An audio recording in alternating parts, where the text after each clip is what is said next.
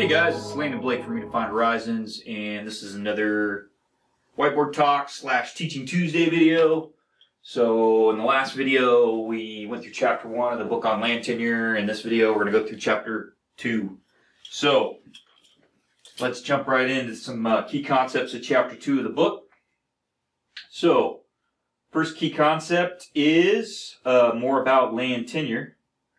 Okay, so we've got a definition here of land tenure and some principles. All right, so let's write down this first key concept. Okay, so here's our first key concept in chapter 2. Land tenure is a set of rules about land. And we touched on that in chapter 1. Remember, we said a cadastral system is land tenure, is the rules plus a system to register information about land when it's bought and sold, who owns it. So we're building now on this concept of land tenure. Set of rules, or an institution, the book calls it, about land. So a group of people get together, like, in a society, and they say, all right, here's the rules that we're going to use to govern land. And the reason we do that is because we don't want people, committing atrocities with baseball bats and taking land. We want a system of legal rules that substitutes for physical violence. Makes us all wealthier, plus we don't get hit with baseball bats. So, land tenure is that set of rules about land.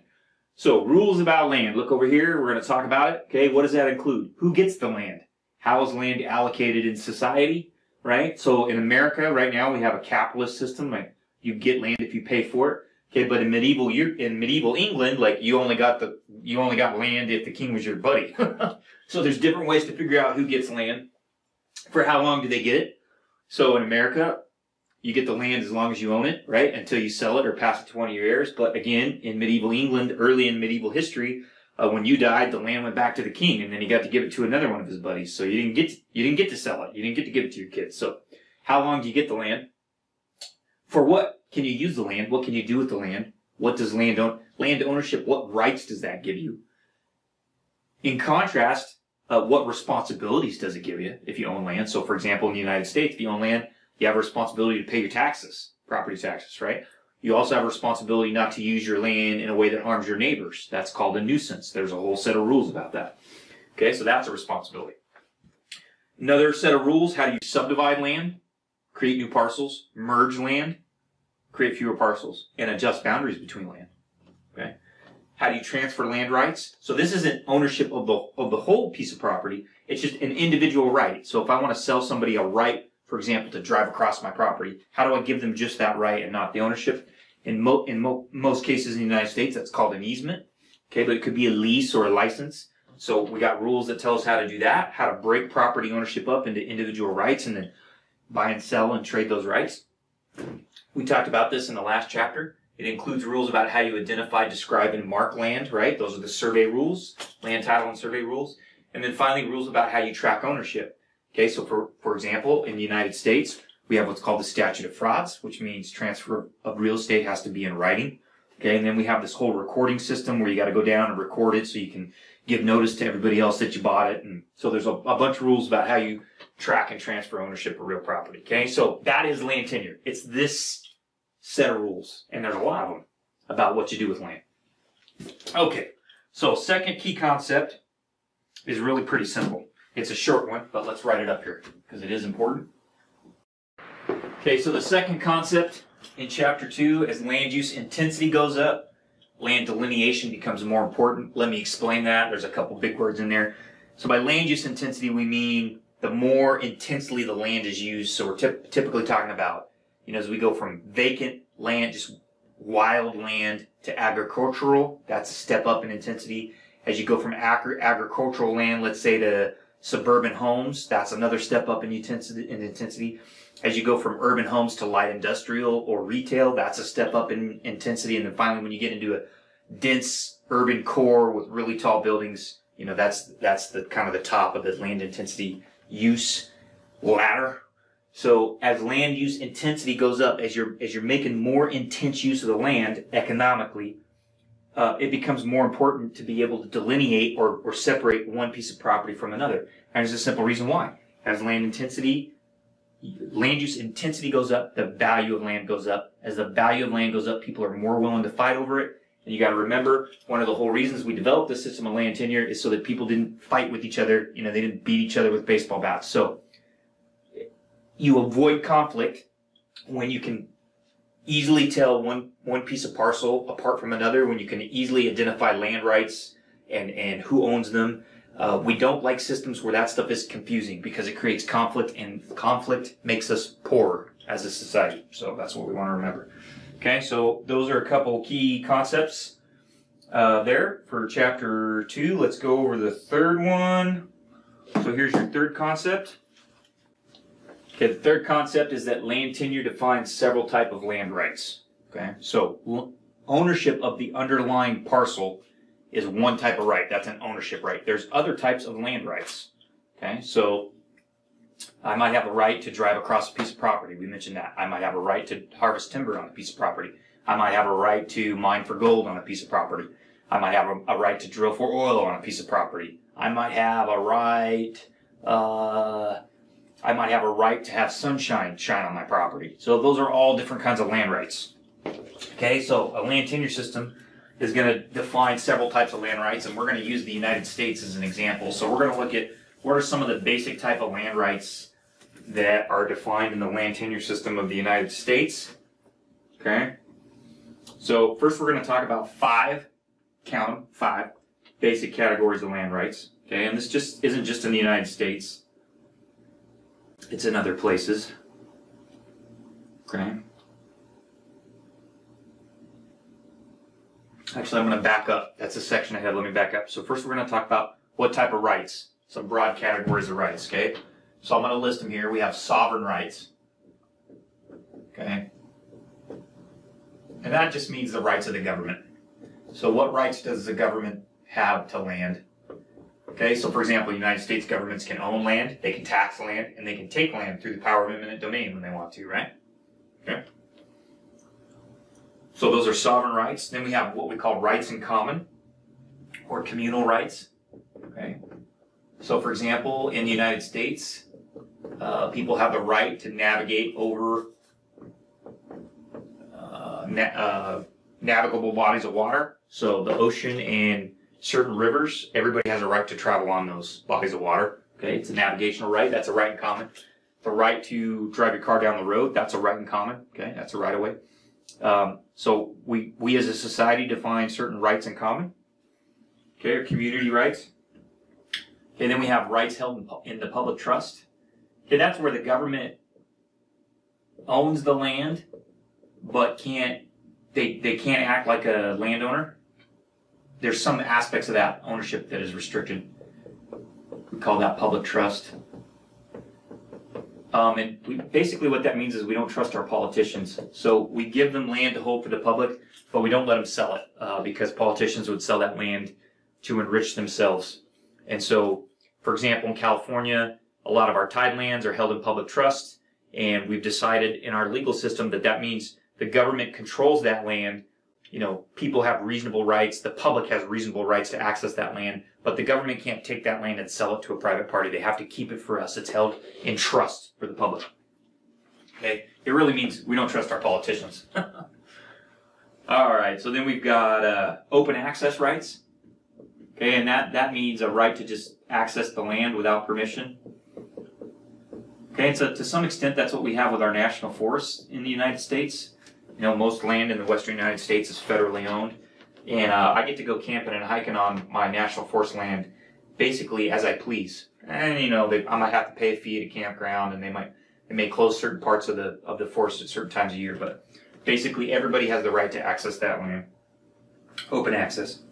Okay, so those are 4 types of land besides just private land ownership rights. Okay, and then there's a couple subpoints they make here when they're talking about rights. One is, so I'm going to number these. One is land rights can overlap.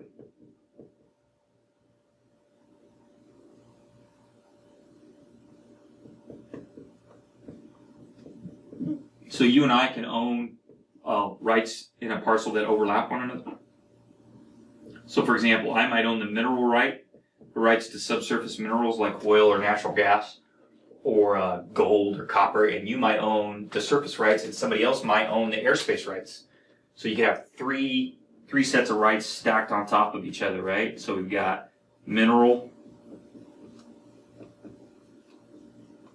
surface, and then airspace. Okay, we've been talking about a lot about airspace rights in the United States with the advent of UAVs, right?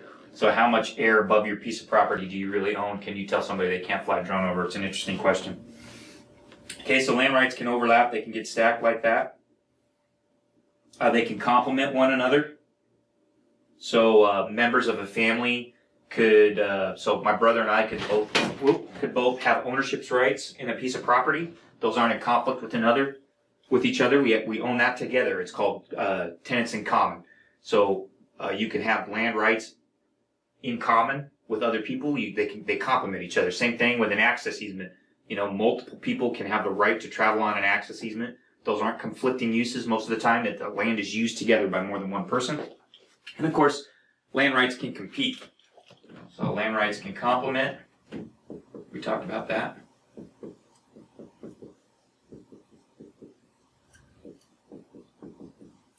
So when land rights compete, that's the opposite of complement, right? That means you got more than one person trying to use the same piece of parcel, and those uses don't go together, right?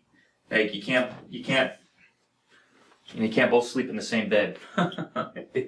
Usually if you're not married to somebody, they're not your close relative, you don't want them sleeping in your bed and using your bathroom. So people can have competing rights to the same piece of property, and we have to have a system of the legal rules that help us to resolve those conflicts, those competing interests. Okay, so now we're going to talk about the 5 basic categories of land rights. So these are some different types of rights. Remember, sovereign rights, rights in common, rights held in the public trust, open access rights, and of course we have private property rights. That's what we usually think about when we talk about land rights. Okay, then there's 5 basic categories the book talks about in chapter 2 of land rights.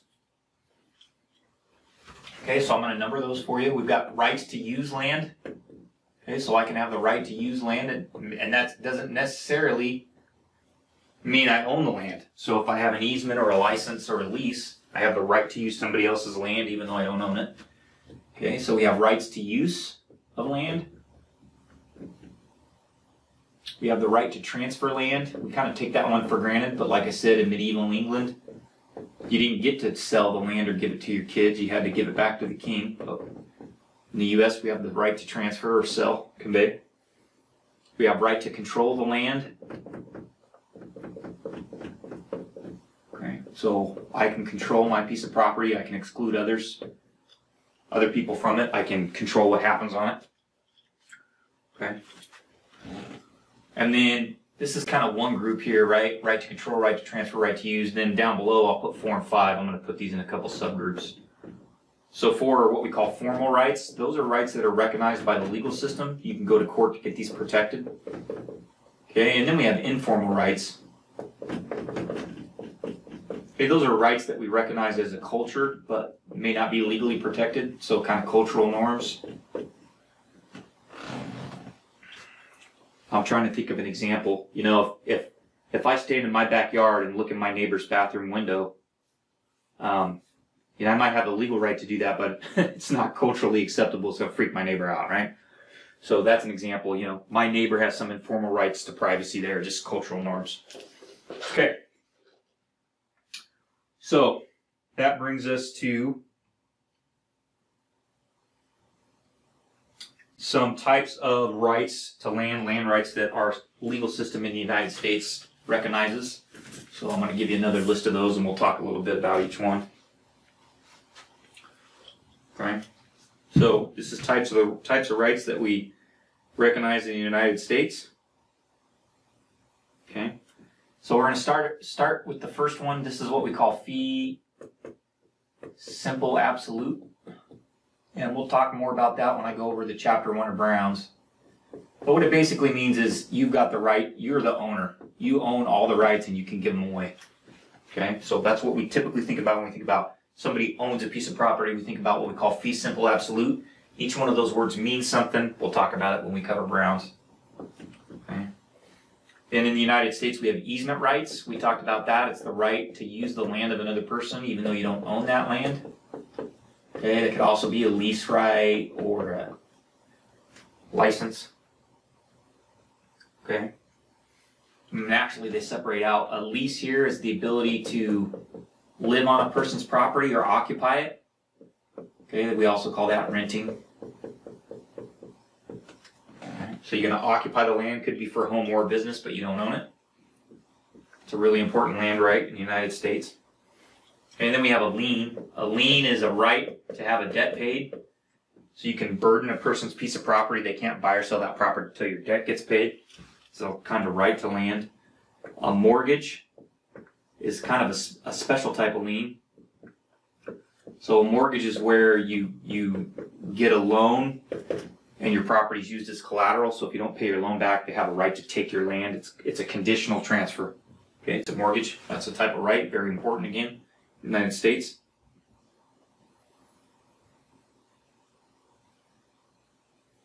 And then we talked about this. We have a right to use a common, so communal rights. Okay, so those are 6 different types of land rights we recognize in the United States. Okay, now the next concept in the book, chapter 2 of the book, is there's 2 different kinds of transfers.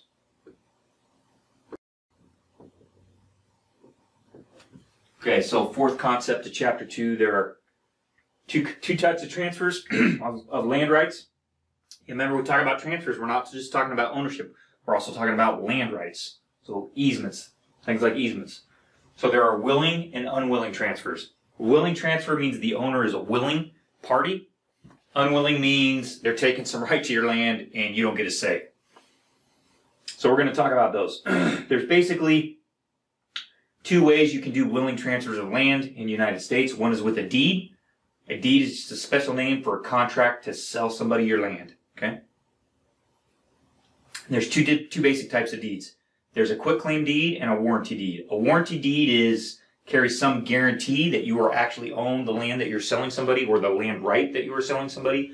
A quitclaim deed says whatever particular interest I have in this land right, I give it to you. I'm not promising you I have any, but if I do, I'm going to give it to you. We'll talk about later. Quitclaim deeds can be used to clean up problems with land ownership and land rights, what we call land title. Okay, so those are willing transfers by deed.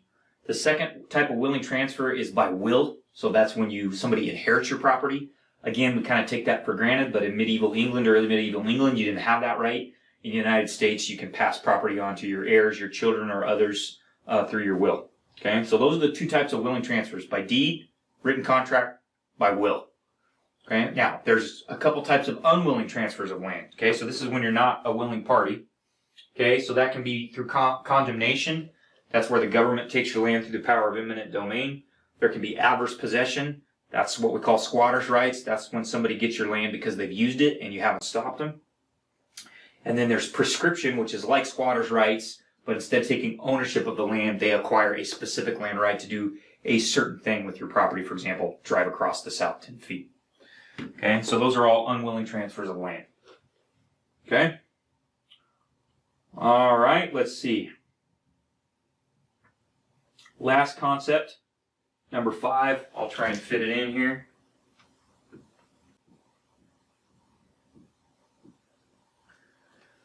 Okay, number 5, 5th concept for Chapter 2 of Land Tenure is that there are legal restrictions on land use and transfer, especially in a place like the United States.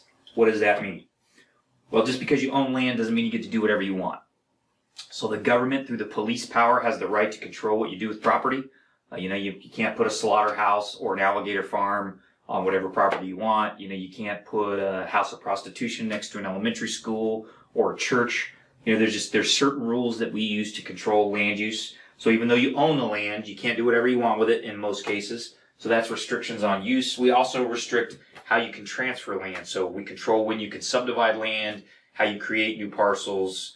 We have rules about how parcels have to be sold. We talked about some of the rules that you have to record your transactions.